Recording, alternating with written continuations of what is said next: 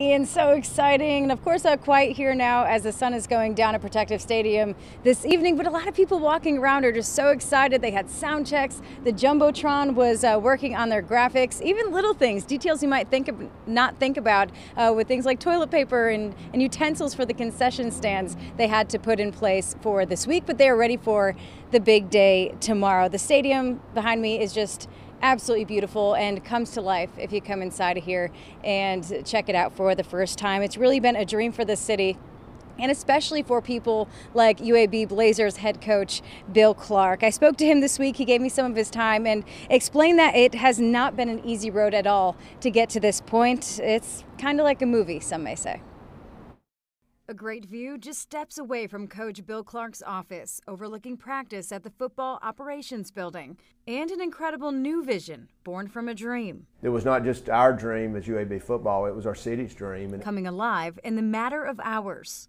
I know it's hard to feel it right now, but walking out on that field on Saturday, what do you think will be going through your head for the first time? Oh my gosh, now I think to see just our whole city embrace where we are. Where the Blazers are physically in this new $200 million home in the heart of downtown, and beyond the sparkle, where they are as a team. Years now since the revival of a program that was left to die. At that point, back in 2014, did you ever have thoughts of leaving?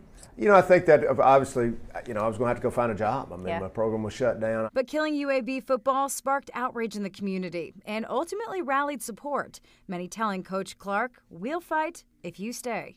How did you remain optimistic or have hope in really tough times or the hardest days? The tougher it is, you want to dig in and you want to fight, and I think that was kind of what I saw here. There was a need. Players returned to the field and to a new facility in 2017 and went from losing money and losing seasons. We came in that first year and they picked us 130th out of 130. So, we had nowhere to go but up. To the rebirth of the Blazers, winning 2 Conference USA championships and the first in league history to win 3 consecutive division titles. And the newest feat, a move from UAB's old home, Legion Field, the nearly century-aged Old Grade Lady, to Protective Stadium. One of the greatest college football comeback stories in recent history.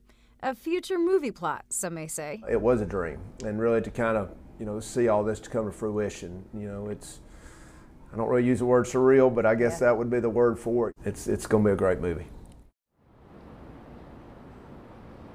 I'm just so happy for him, for the whole team, for the city. Want to thank him for my cool hat that he gave me, and I can't wait to support the Blazers this season. A ton of people will be filling this stadium here tomorrow, thousands of people, and he says his team really works off the energy, so he's really looking forward to that. Also in the area, businesses looking forward to more foot traffic in the area around Protective Stadium. A lot of people are here, expected, of course, restaurants, businesses, Topgolf. Watch Protective Stadium grow from a parking lot to what it is today. Now staff is ready to reap the rewards from the new stadium and what it creates for business. The Director of Operations, Mark Greenier, says that they are really looking forward to this weekend. We're excited for this weekend and look forward to having a bunch of new faces come check us out for sure. And if you were wondering, too, about the parking situation at Topgolf on game days, it's going to cost you $25 if you'd like to park. It's right across the street, though, if you're attending the game, but you will get your money back if you decide to maybe stick around for a little while and play some golf.